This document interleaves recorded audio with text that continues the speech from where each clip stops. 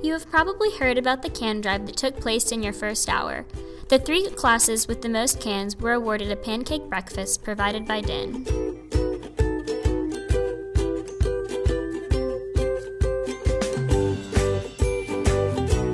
I spoke with 2 of the winning teachers to find out how they motivated their students to donate.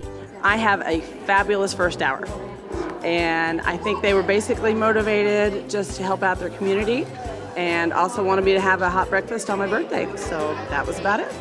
Oh, this is Mrs. Bennett's first hour Chem 2 class, part of them.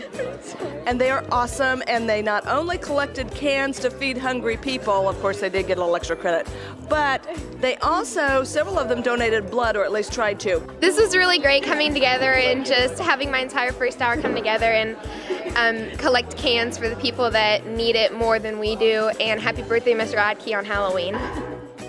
Norman North came together and donated over 3,000 cans. I spoke with the executive director of Meals on Wheels to learn about how they utilize the canned goods.